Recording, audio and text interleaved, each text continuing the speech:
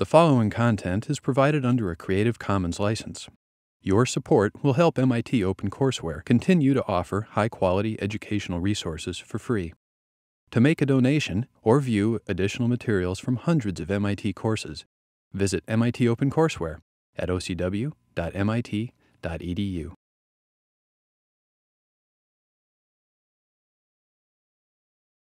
I hope you're getting excited about the trip. So there are a few things that I managed to skip over last time. One is solar cookers. Somehow got dropped from my presentation. And they're a kind of key part of cooking that I wanted to talk about. At least most of you guys have investigated a little bit on your own. And then we also just talking about the energy to boil water. So in terms of solar cookers, there, as Grupo Phoenix mentioned, there are three types.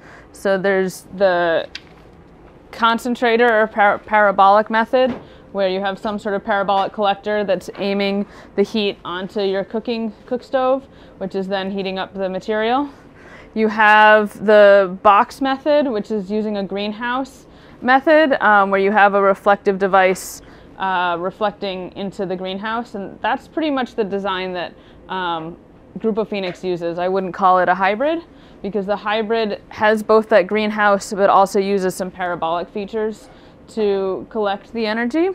And you can see that the cost, you can imagine the cost of these three devices shown varies, and so you can get very inexpensive versions of all of these. The parabolic is definitely the hardest to get super cheap, and very expensive versions. So I wanted to start by just talking about what you think might be some pros and cons of solar cookers.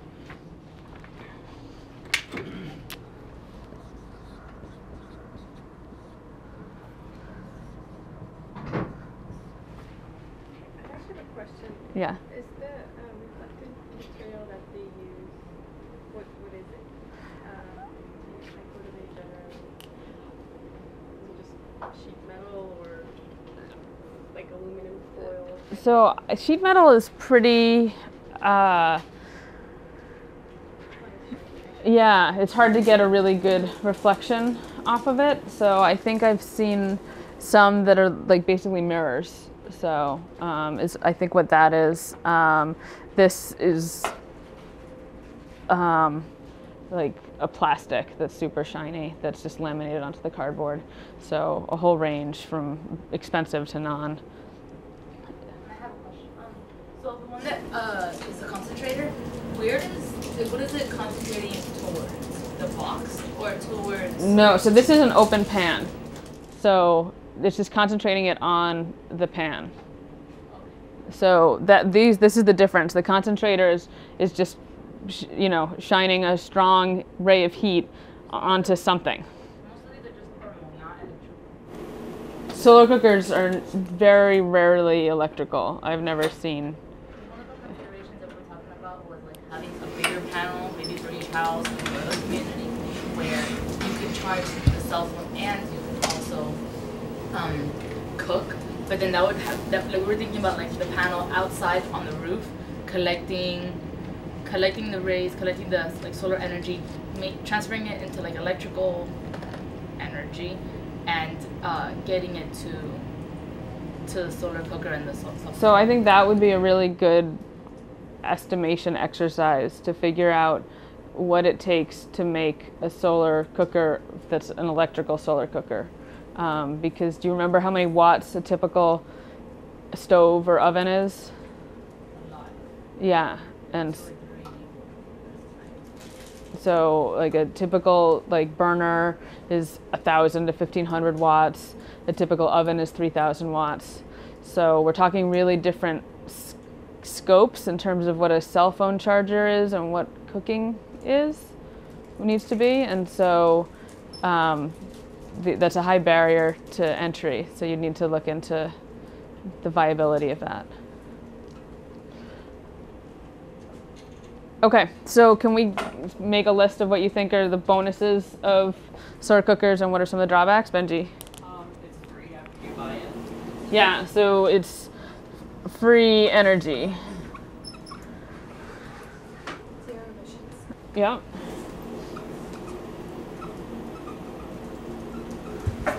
con is that you might not be able to have it right outside your home, like that girl standing in a river, which is probably not outside your home. So it needs to be like, it needs to be outside. You have to find a sunny location. Yeah.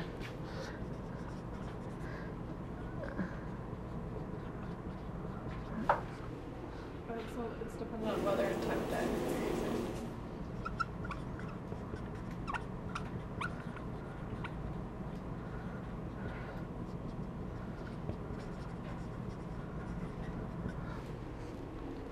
Sid? Apart from the concentrator cookers, they can't fry food. Yeah. So your cooking options are limited.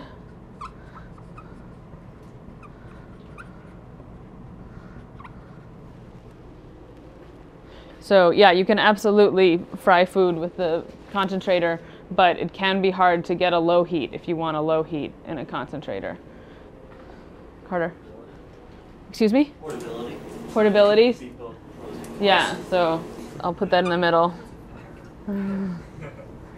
Well, and there's a I real... guess actually portability would be grow, but then calm would be scale.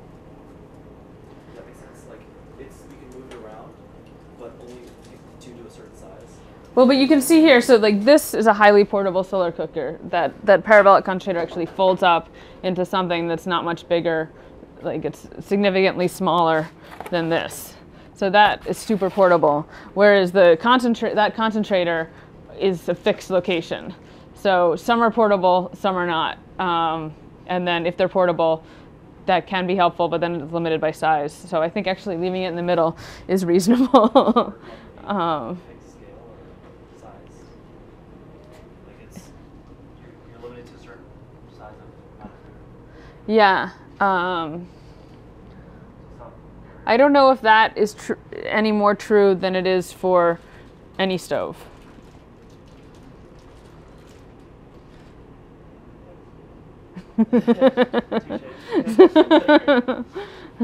Any other thoughts?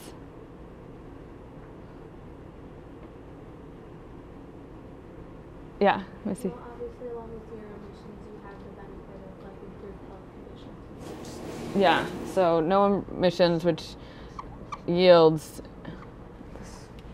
better health.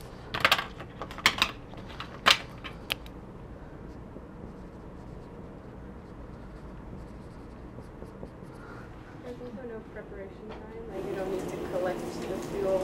Yeah, so no fuel collection, which sort of links to that one. So, because it's either time or money generally. Sid?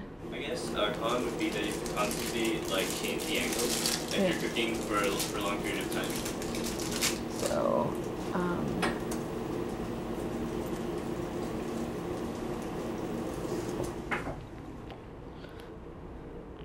okay, yeah, Benji.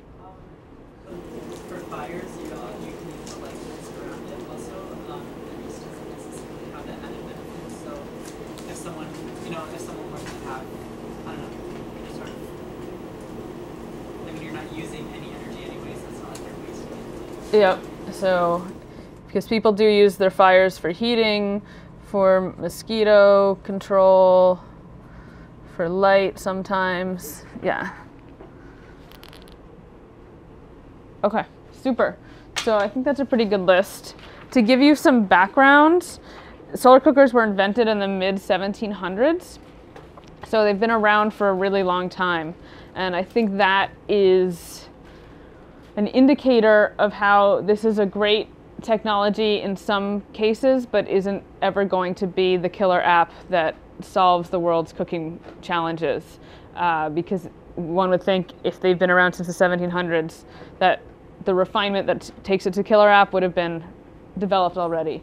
But the cons of it, weather dependent, it's time dependent, you need to be in a sunny location, you need to be outside, are all really huge.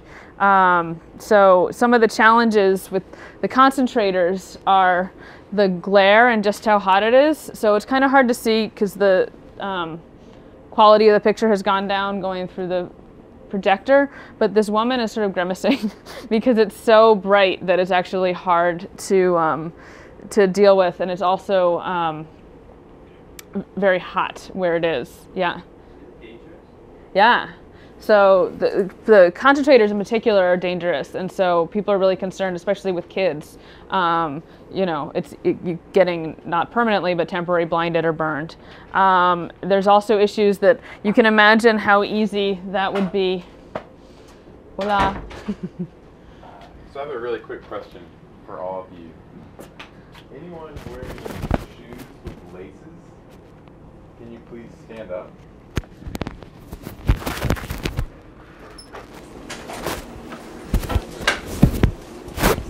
And the rest of you just look around and get a good look at who has laces and who doesn't. This thing clipped on here. Okay, thank you guys. You can sit down. So I hate to break it to you like this, but you know, I can see a lot of the way you tied your laces, and a lot of you just use like the simple like bunny ears kind of knot you learned when you were like 5 or 6, you know, which was great when you learned it and worked well. But honestly, now it's kind of a dumb knot to use. I know you've been using it your whole life, but you know, I can stand up here and tell you that because so I'm a graduate student here in mechanical engineering, which, if you haven't heard, is probably the best mechanical engineering department in the world. So you know, I've learned all about design and like good designs and bad designs, and these bunny ear knots are pretty bad designs. You know, and if you want, we could sit here and analyze the stresses in them and kind of where are the equilibrium points and why does it stay tied and why does it always come untied. But you know, the summary of all that is just, it's a bad knot and you guys should learn a new one. But thankfully, I'm here and I'm going to go through and teach you how to tie a better knot. Okay, so I'm going to kind of step out of that character and ask you just real quickly to share kind of thoughts or feelings of that experience and kind of what I said or what I did that made you think or feel the way you are now. I don't actually use the bunny ear. Okay, so that works. Anyone else? Yeah, he whispered to me, he's like, I don't even have my shoes tied. In the back. You pointed out the people who were doing it wrong, which might make them feel bad, though I don't think people here actually feel too bad about the way they tie their shoes. Yeah. Go ahead. Say again? How have you been? Dude, I've been well. So yeah, so any other thoughts about how I came across? I obviously have this idea that I want to get you to learn how to tie your shoes differently. Do you think that was the best approach? So it was good because you were really confident, and so it was easy to listen to you, and your kind of argument and the flow of your conversation was really easy to follow. But I also think you were overconfident for such a simple topic, and the fact that you brought the whole MIT thing, I think for us it's good because we're all at MIT of course, but I don't know how that would go with other people, like, so you think you're, I don't know, it seemed like you thought you were better than us. Like arrogant. Yeah, exactly. Yeah, I was trying to be. Yeah. Right? I mean, I assumed there's a problem, right? I assumed that you're not happy with the way you're tying your shoes, right? And I said, oh, there's this other better way. And like you said, I ostracized someone who tied their shoes differently. I didn't introduce myself at all. I just kind of barged in here and said, hey, let me tell you about this, right? Just the personal connection is a pretty important thing when you're working with people. You know, also, I didn't really ask any information from you other than, could you stand up if you have shoes that tie with laces, right? There was no other exchange of information, right? And so if I'm coming in here and I'm trying to help you with what I assume is a problem, you know, it's good to interact and get some kind of information from you guys. And also, I kind of imposed my value of keeping shoes tied for a long time over what might be a value of ease to tie your shoe or ease to untie your shoe or just familiarity or the way the knot looks. You like the way it looks, so you're going to tie the bunny ears over some other knot. Right? So I kind of just assumed all these things and just put them on you and said, hey, here's a better way of doing it. So I wanted to use it as a simple illustration of some circumstances you might find yourself in going to Nicaragua soon when you're working with people there on the projects that you've been working on so far, where you're going into an entirely different culture, right? Working in communities where you really don't know how everything works. And it'd be really easy to come across in these same kinds of ways. So I wanted to just take a minute, if we can, to divide up into the teams, right? You guys have been working in teams, and just talk about how you might approach a situation where you show up to a community, you have a community partner, and you have the project that you've been working on all term.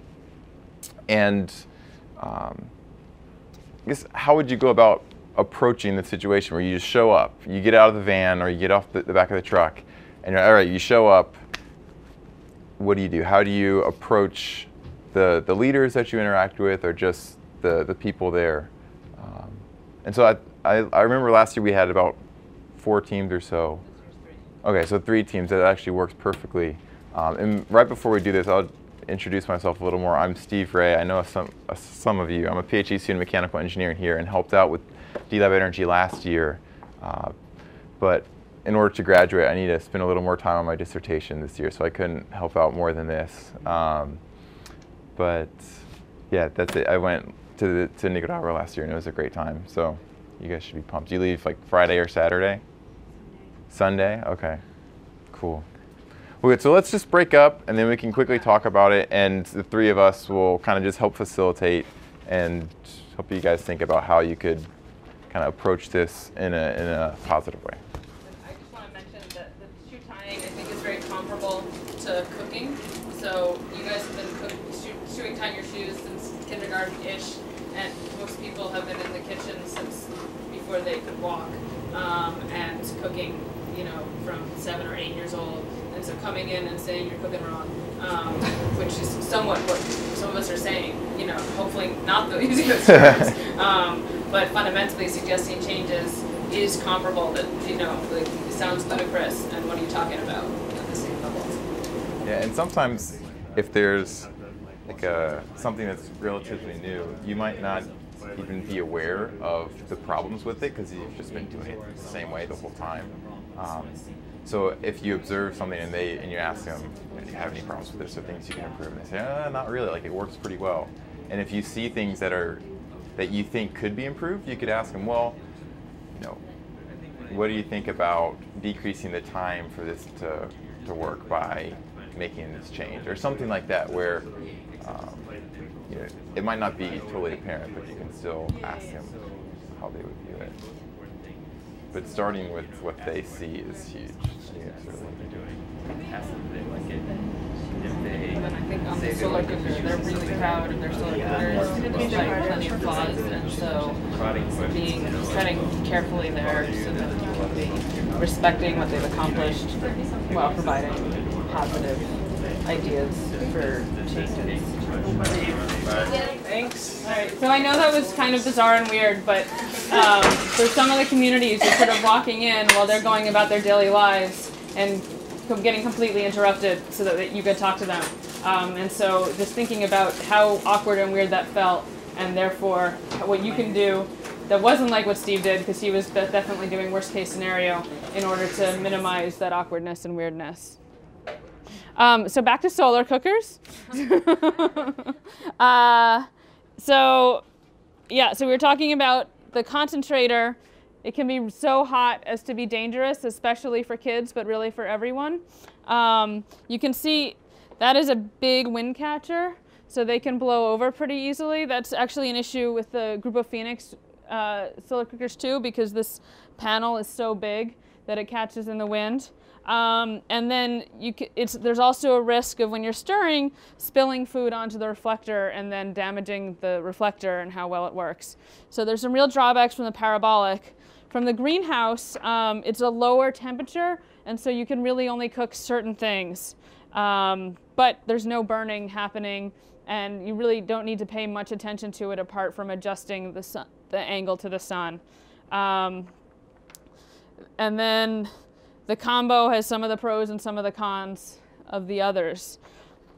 So we talked about the benefits are pretty, oh, and the other thing here is like, you really can't stir this, right? Because as soon as you open it up, you're losing all your heat and you have to start all over again. So it's a challenging device. What's the box made out of? So boxes are made out of almost anything. Like I've seen plastic, I've seen wood, I've seen metal. So yeah. So some of the challenges that people can be frustrated about in addition, so one is that you have to cook outdoors. And so in cultures where cooking indoors is standard, cooking outdoors poses a lot of challenges. So one is just the need for privacy. Another is just risks of theft of either your food and or your cooker. And it's also, for people who are used to cooking around a fire, it's a little less social, or can be, and so that can be a flip side of frustration. The super affordable ones, like this one, is made out of cardboard, and so they don't last very long because termites tend to eat them or other insects, but they're very inexpensive. And then they use a plastic bag just as your cover for your greenhouse, and again, very inexpensive but pretty short life. And so then you have, with all these things breaking down, you have a supply chain issue of you need to make sure that people are able to get replacements and able to afford replacements. The size, oftentimes, I sort of gave you a hard time, Carter, about the size thing, but it's true that actually a lot of the times they're relatively small for how much they can cook, and so you can't always cook for all of your family members, so that's frustrating. There was an interesting sort of case study where solar cookers were brought to Kakuma, which is a Kenyan refugee camp for refugees from the Sudan. And Solar Cookers International gave away a bunch of cookers. And it was actually this cooker right here. And so people were getting their solar cookers for free. And cooking was a huge issue in these refugee camps because women were having to leave the camp in order to get firewood, and when they were regularly raped, and so they needed an alternative pretty severely because there was no safe option for cooking. And they also were spending over 50% of their income on firewood if they were buying it, so really outrageous. And in the end, what they found is that less than 20% of people ended up using the solar cookers more than 1 or 2 days per week. So that's a pretty low rate of usage for something when you're facing really severe costs either to your bodily well-being or your income that severe. So I think that speaks to the challenges of solar cooker adoption, that people don't love to use them. Was that just because they were not used to it, or were there any major kind of design flaws that made them useless? Or? Well, so people really don't like them. Like, these cookers work, but all of these real issues, like you can only cook for lunch, basically. You can't cook for breakfast, you can't cook for dinner, you can only cook certain types of foods, et cetera, make them a really limited value. So on the flip side at Kakuma is that there were a bunch of single men there who were separated from their families. So normally in the Sudan, I am talking about the Sudan, yeah. In the Sudan, if you're a single guy, your mom cooks for you, and it's not normal for men to cook at all. So either your wife or your mom is cooking for you. And so these single men were separated from their moms, so they didn't have anyone to cook with, and it was really socially inappropriate for them to cook with wood. And so they were actually the adopters who used the solar cookers because it was appropriate for them to use these because they're really not considered stoves the way firewood stove would be considered a stove. So that was the success story, was that when you needed a radically different option, it was relatively well adopted. So yeah, and the other aspect is that in this camp, there was a food scarcity also, which is unsurprising. And so asking people to experiment with how they cook when they don't know if they have enough food is a huge request of people. And so I think that's part of the reason for the lack of adoption, was that I'm not willing to try this wacky stove because what if I ruin my food? That means I don't eat today and I don't know when I'll be eating very much. So that was the summary of solar cookers. Are there any questions on solar cookers? I'm sorry I dropped that over the charcoal lecture, or stove lecture. That would have been the time to do it. I don't know how it got lost. Okay, so now we're finally going to talk about the trip a bit, sort of reverting back to what Steve was talking about. This lecture's a little bouncing around intentionally so that Steve could interrupt us.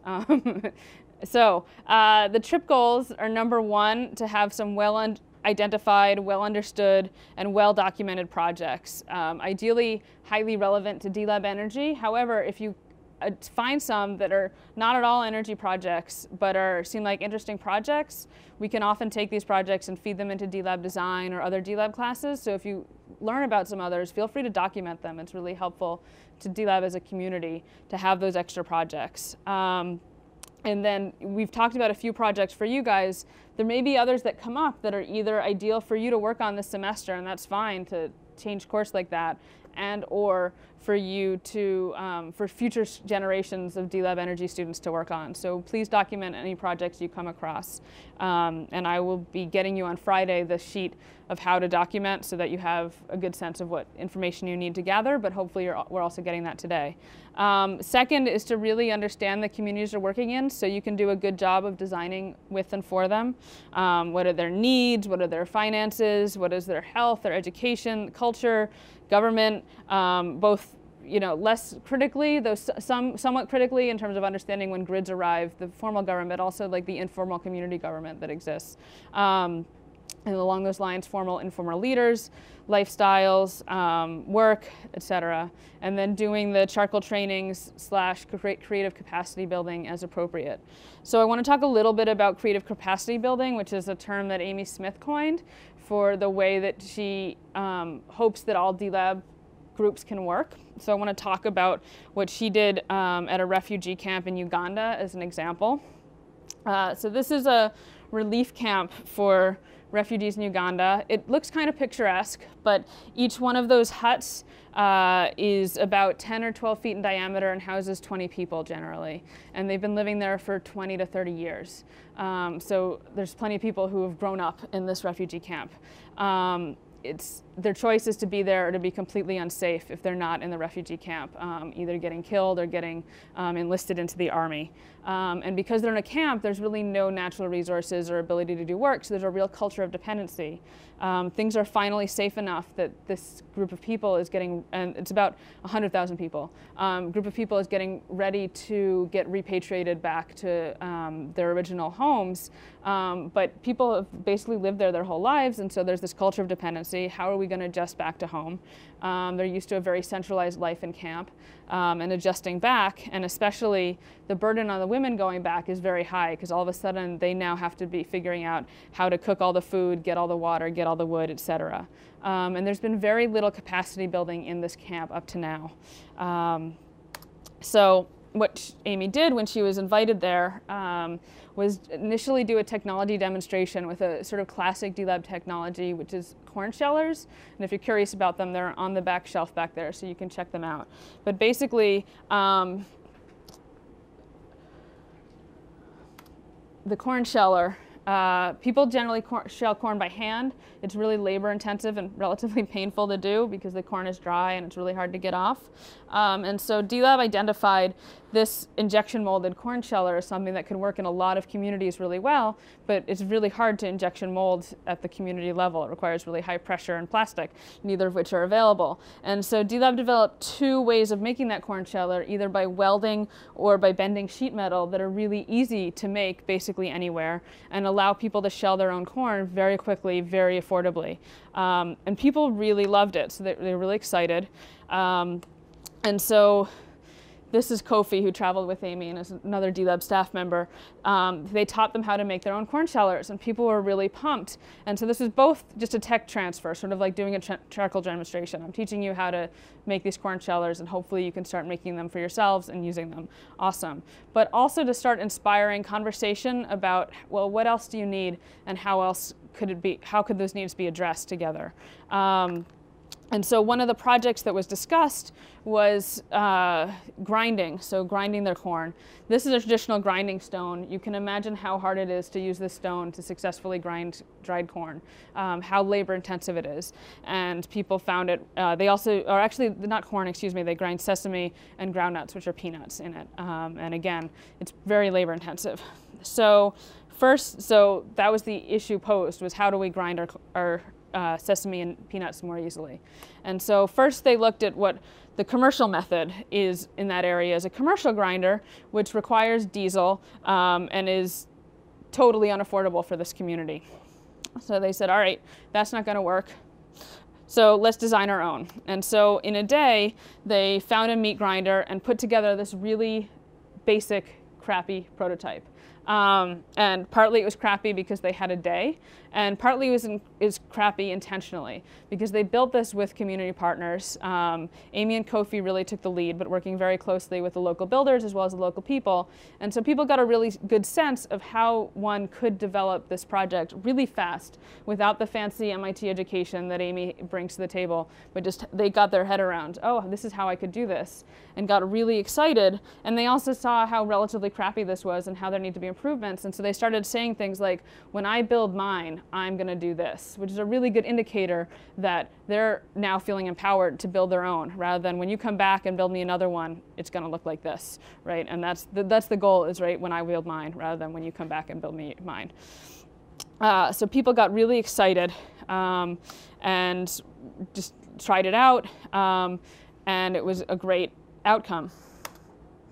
So this sort of experience helped Amy solidify her thinking about creative capacity building, which is we're not there just for tech transfer. We're not there just to identify problems and then come back to MIT and fix them, but working with people side by side through all areas of the design process to help them develop their own solutions to problems and work together with them. And the nature of a D-Lab trip going for a week in spring break is we can't fully achieve all of this, but at least if we have this in mind, we can achieve as much of it as possible. Some of the amazing things that happened on this trip is that the translator they were working with told them that they were the first foreigners that this camp had ever seen who actually did work. Because most people who come to do relief work come with clipboards and do a lot of interviews and ask a lot of questions. This is not to attack all relief work, right? There's a lot of great relief work that goes on, but there's also a lot of clipboard question asking. And there's a need for that, but actually having people come and do work and work side by side is pretty valuable. So for an example, here's Kofi chopping wood for making fires, because that's what needed to be done, so he helped out doing it. And that's the kind of thing that you might start to do when you're in your community next week. However, you don't see a picture of Amy chopping wood, but you do see a picture of Amy helping sweep up after their demonstration. And why is that? Well, it's totally culturally inappropriate for Amy to chop wood, just as it would be inappropriate for Kofi to help sweep up. And so while it's great to break down gender barriers at some level, you also need to be respectful. And so Amy will happily chop firewood when given the opportunity, but if it's totally inappropriate, she won't, and vice versa. So it's a balancing act about helping people, but also being respectful of what's appropriate. So it can be very easy in communities to let people just help you. People will be really kind and gracious and serve you, and it's really important to make sure that you're acting as a community member working rather than someone who's a visitor or guest, even though you are only being helped. And the general rule of thumb that Amy likes to say is people are people. So if you would help someone out here doing something, you should do it there, and vice versa. If you'd be really uncomfortable helping X here, then you don't need to force yourself to be super uncomfortable there. Some of the advantages of doing this sort of participatory work are it's efficient. And that's a sort of deceptive thing to say it's efficient, because it takes a really long time and can be really frustrating. However, if you're delivering a product that no one actually needs or is excited about, then there's a real loss of efficiency there by not working with them in the first place. And similarly, it can be effective to really work with people and get something that's really valuable. It can help transition people to a level of self-reliance they didn't have previously, and help your projects and the work become sustainable.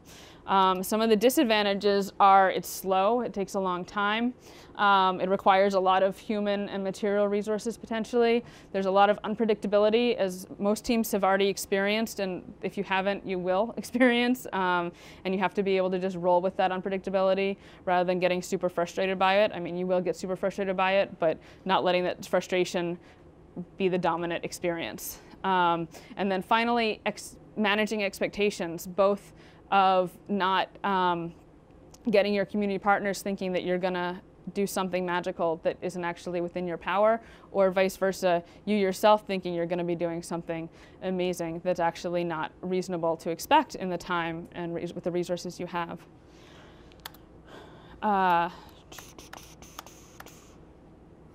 So the typical design process is you're trying to go from a problem to solution, and you generally go through generating ideas, evaluating them, designing in more detail, actually building, testing, and evaluation. It's not actually this linear, of course, but that's the general idea. And so traditionally, you would involve communities just at the end. And that's obviously not ideal for all the reasons we've talked about. And so then hopefully you involve them in the beginning. And the idea of co-creation is that you're involving your community throughout all stages. And so one thing to talk about when you are there is, all right, I'm not going to be here for the next few weeks while I'm doing all these steps. How can I stay connected with you? What's the best way to be in contact with you so that you can involve your community partners as much as possible? Are there any questions about all that? Yeah. Do you mean like with the, like we have Lindsay, do you mean with the people there? And like with So everyone. So Lindsay is both really useful as a go-between, but she also can't answer all the questions that you are going to have, because Lindsay is one of the organizers of Grupo Phoenix. And so Lindsay may be the person you need to use to get the answers from the women you're working with, but you can't just rely on Lindsay reasonably, but she may be the best way to get information. So speaking of information, I want to talk a little bit about what the barriers are to getting good information and some of the methods. So what makes getting good information hard, and what would you do to get good information? And by information, I mean learning, is this solar cooker design actually a good idea? How often do you cook with the solar cooker, et cetera, et cetera? So, yeah. What did you say? Language? Language, yeah.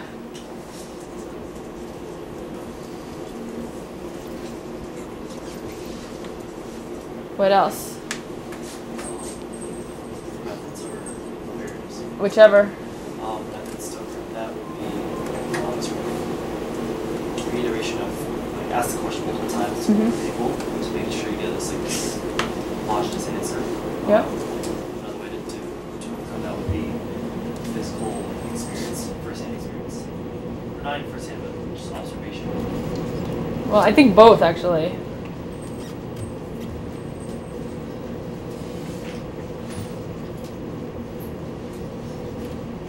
What else?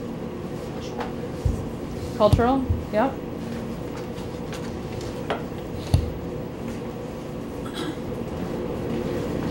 For methods, can we say that was talking to the team of bringing just paper and pen and sometimes actually allowing them to draw ideas as simple as they can be, but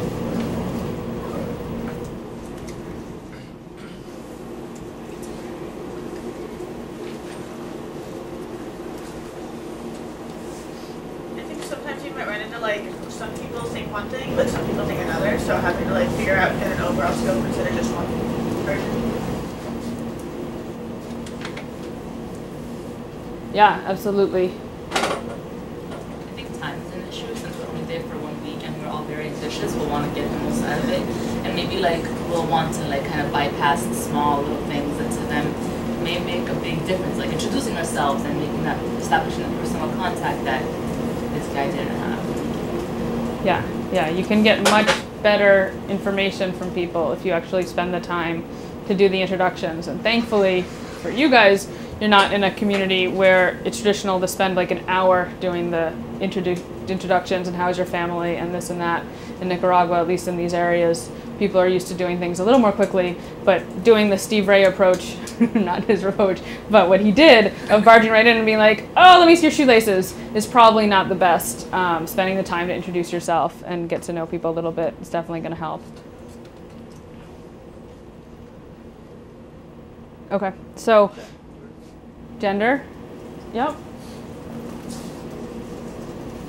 Nicaragua doesn't have very much of like men over women kind of thing?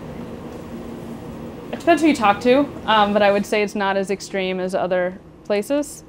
Age gonna be a problem? Like, are they gonna have trouble respecting people that are younger than them? I don't know. It could be. I didn't encounter it as a big issue, but it's always a possibility. So some of the issues I have encountered myself are, so yes, the language, and sometimes you deal with that with the translator, whether it's someone on your team or someone on in your community organization who's helping. Educational backgrounds are different, cultural backgrounds are different. People tell you what you want to hear, what they think you want to hear, as opposed to what you actually want to hear. And you may be easily talking to the wrong person. So to get into those a little more, so language obviously is challenging. And when you use a translator, there's often times where you ask a question that takes you 2 minutes to say, and the translator asks a 1 second question, and then the person responds by talking for 3 minutes, and the translator says yes. And that can be really frustrating. And at the same time, you're completely beholden to your translator. So if you take them outside and yell at them, I mean, I don't think that's going to happen, right? But if that, if you took a really pissed off approach to this, the effect would be even worse response from your translator. Educational backgrounds. So what I mean by that is that most of us are pretty used to talking in watts, in joules, in inches, whatever, in units, and just with a math sense. And if you haven't had a math education, you may have a really intuitive understanding of all those concepts, but you don't actually have the language, the same language. So it's not a Spanish versus English barrier, it's an educational language barrier. And so it's beholden on you when you say, well, how long is that, expecting 3 inches, and someone answers like some other analogy, figuring out how to translate that, rather than saying, well, is that 6 inches or 8 inches, right? Because that's not going to give you very useful information. And they do centimeters, right? Down the metric system. I saw both. Really? Yeah. But a lot of it is without standard units too. Like a lot of people just aren't used to units and units of measure, like what you're used to. Cultural background, of course. And then telling you what you want to hear. It's really common if you say, so what do you think of my design? Right? People will be like, oh, it's great. Yeah, we totally use that. Awesome. Love it. Yeah, it's good. And unless you both ask your question more carefully and keep probing, you'll never hear beyond that. And it's really easy when you're proud of something to be like, well, they said they love it. Awesome. And so working through that is important. And then also talking to the wrong person. So it can be really easy to ask all your questions of Lindsay, for example, as the community organizer, and she speaks English, etc. And she'll give you some really good insights, but if you just talk to her, you won't get the right information. Or you can interview someone about cooking habits, and then if you forget to ask how often do you cook, and find out actually they aren't the cook, but they'll answer because you're asking these questions. If you don't ask the right questions, you're just never going to get the right information. And there's classic examples of that in terms of talking to the male leaders in the community and never talking to the women in the community. I think that'll be less of an issue for most of you guys, given who you're working with, but it's something to keep in mind. So I sort of got to this, and you got to it too. So some of the methods to manage this are asking the same person the same question in many different ways multiple times, as well as asking different people the same question multiple times, anticipating that you're going to get some variation. Another thing you can do is ask some questions that you kind of already know the answer to, if you do, so that you can get an indicator of how reliable this person is in terms of giving you useful information, because some people are much more on the telling you what they think you want to hear side than others, and there's some probing questions you might be able to develop that can help you get around that. Demonstrating an openness to criticism, and that generally does not mean saying, oh, you won't offend me, tell me whatever you want, but can mean something like, I've talked to some people who've criticized or have said they don't like this idea because of this. Is that something that you think might be a problem too? Why or why not? And just repeatedly attacking yourself so that you actually get some criticisms from them, because as great as you all are, I'm sure there's going to be some flaws in every approach, and so getting to those flaws helps you get to a really great product faster. Repeating answers back is sort of a classic method for making sure that there's understanding on both sides. Encouraging questions, very explicitly saying, you know, what questions do you have for me? What can I tell you? Is pretty important. Verifying expertise, so sort of as I mentioned with the wrong person, if you talk to someone about cooking, actually making sure that they cook would be a good thing to do. And then finally, dealing with the translator, spending some time beforehand talking about what your goals are, what your preferences are, because translators have choices in terms of do they give you the detailed response or do they just give you the yes. And if you're on a time crunch, you may just want the yes, but if you have the time, you probably want the detailed answer with the subtleties, even if it's more painful to translate. So one of the challenges is when you're working on engineering projects is getting to the core problem. And that sort of ties in to the project specifications. So someone will say, I need a new stove, instead of I need to not have such a smoky environment in my kitchen. And you need to make sure you're asking the questions to get to smoky environment, not new stove, right? And it'd be really easy to specify that brand new stove without getting the right question answered, which is the smoky environment. So partly it's making sure that you're not letting them design for you, which everyone does. It's really hard to describe what you need in terms of specifications, as you probably just found out or saw in that 299 lecture I linked to when trying to describe a lemon or a piece of fruit as a project specification rather than I need a lemon. Right? That's much harder, but that's what this is actually the information you need to make a good design, so that you're not going down the path of a design that may not actually match the real needs, because it's easier to think in products than in specifications. So getting to the core problem, some ways you can do that in addition to just being patient when people talk about what they want in terms of a product and then you translating back into the specifications is, so tell me what would happen when you use this new thing. Tell me a story about what that would be like, and have them sort of walk you through what life is like with this new option. When you're trying to find out more about what those specifications are, rather than saying how big should it be, saying, well, how big is too big? Is 10 feet, is this big too big? Is this big too big? And again, I just said 10 feet, and that's probably not what you want to say. You want to use your hands to gesture or use some other things to compare, because 10 feet, even for us, is a little hard to imagine exactly how big 10 feet is. And for someone who hasn't grown up using rulers and tape measures, etc., it's harder. And so I put big and small in parentheses because it could be like how hot, how cold, how whatever, all sorts of different things. Challenge their requests. So like if they say, oh no, it has to be, it can't be bigger than this. Say, well, what would happen if it was this big? Why would that be a bad thing? So that you really understand what they're getting at. And then getting feedback on your own ideas, including ones that you know are problematic. So showing them a design that you know has some issues and getting feedback on it, trying to get them comfortable with criticizing, so that you can, and then also listening to the way they're criticizing, what they're catching, maybe open up some information for you. And then finally, as you're engaged in these questions and conversations, taking time mentally to review what you know and sort of do a mental design process of writing down the specifications and being like, okay, I know these things, what else don't I know? So that you make sure to get to all the questions you need to ask. And it's kind of hard and takes practice, but you guys will do great. So now I'm going to save that till Friday because we're running out of time. So I just wanted to go over, or maybe I'll go back to it if I have time, the packing list and trip advice, which is all posted on Stellar, but in case you haven't had a chance to read it, I know they're kind of long. So some people were earlier asking me, do I need to buy a new X? Probably not. So there might be one or two things you want to buy, but generally the goal of D-Lab is not to make yourself broke going to travel to a developing country.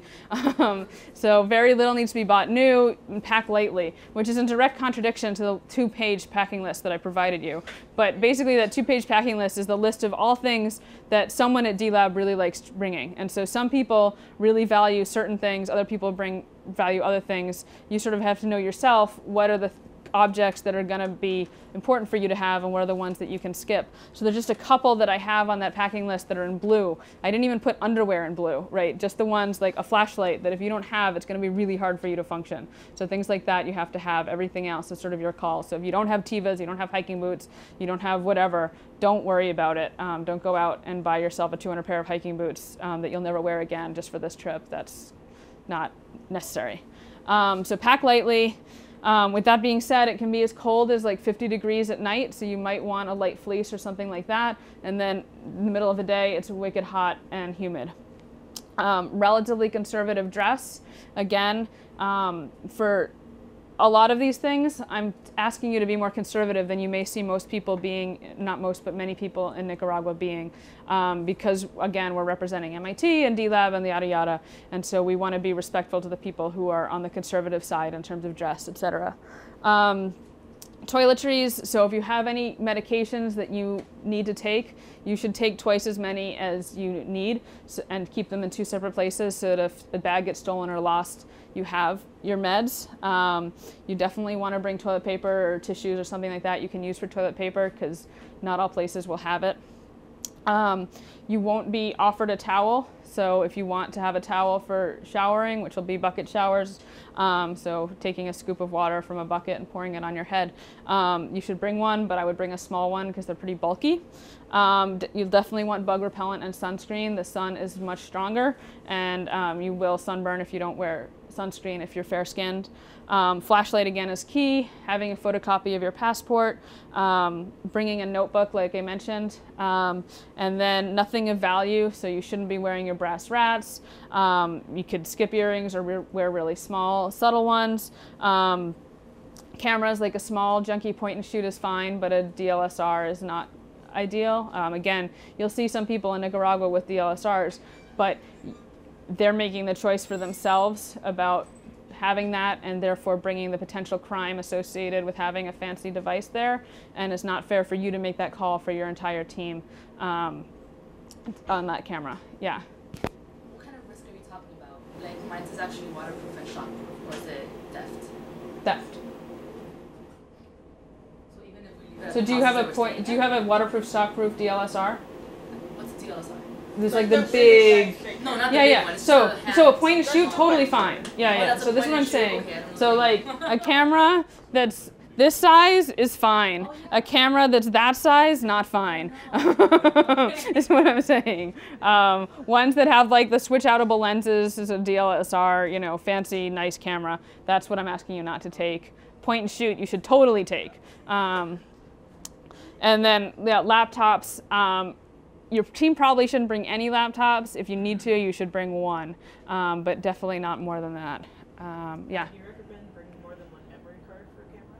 Yes, so I recommend bringing as much memory and battery charging capability as you can, both because you'll have limited access to electricity for battery charging, and then you may be taking a lot of pictures, and you may not have a laptop and be able to download them until you get home.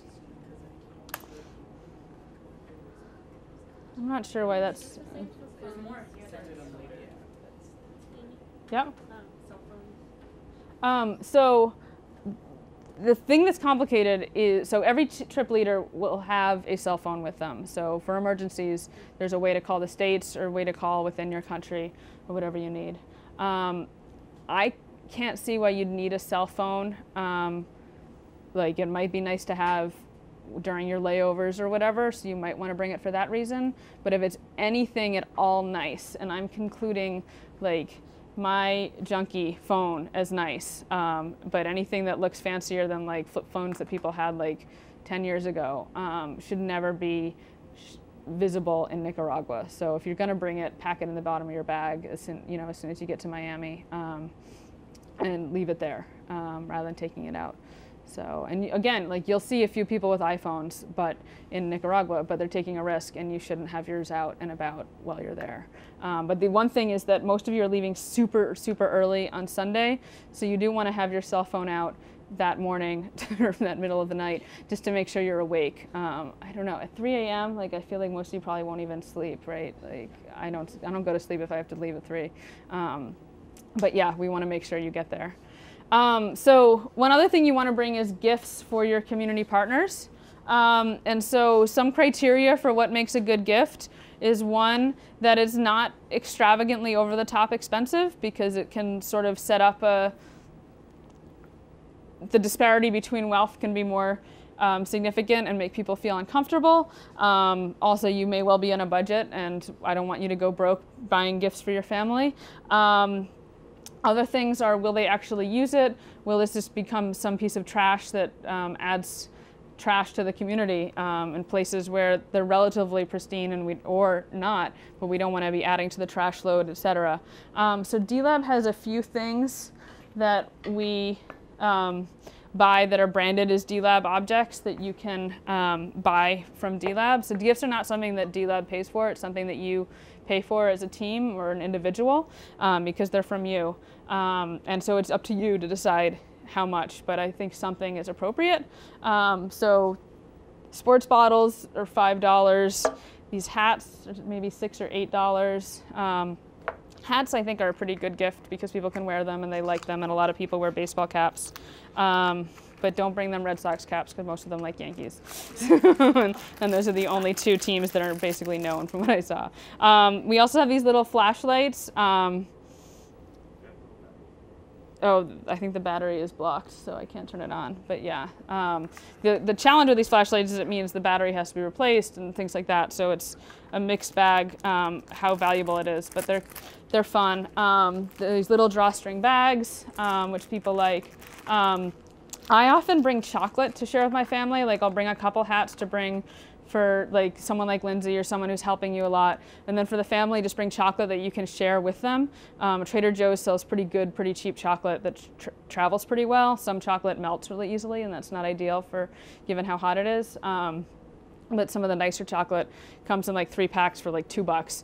And just sharing that with your family, it means something you can share with all the members and is nice and is from your home country. Chocolate in Nicaragua, in my opinion, isn't far inferior to chocolate in the States. And a lot of people I know agree. And so something like that is also appropriate. So are there any questions on gifts?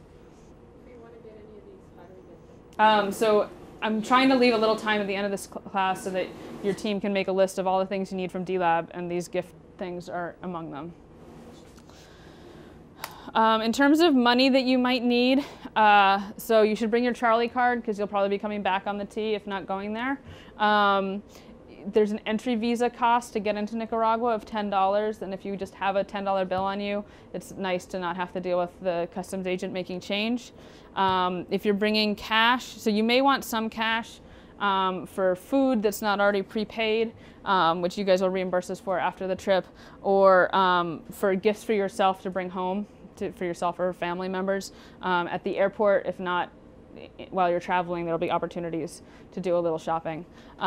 So you shouldn't bring anything bigger than a $20 bill, and smaller bills are nicer generally because it's hard for people to make change. But the bills should be in decent condition. If they're really ratty, people won't take them. And then if you expect to be needing to use your bank or credit card or debit card for either for general just getting money out of an ATM or for an emergency, you should call them to warn them that you're traveling so that if you do need it, you can, because usually they'll block any charges unless you told them ahead of time. Some tips. So you should assume that drinking water is unsafe, which means that any vegetables or fruits that aren't cooked are also unsafe because they were probably washed in that unsafe drinking water. Each team trip leader will have a water filter that you guys can use to filter your own water, which means you really do want to bring a water bottle so that you can have clean water in that water bottle. But this is definitely something to be cautious on so you stay healthy for the trip, because it's such a short trip that if you get sick for a few days, that's half your trip.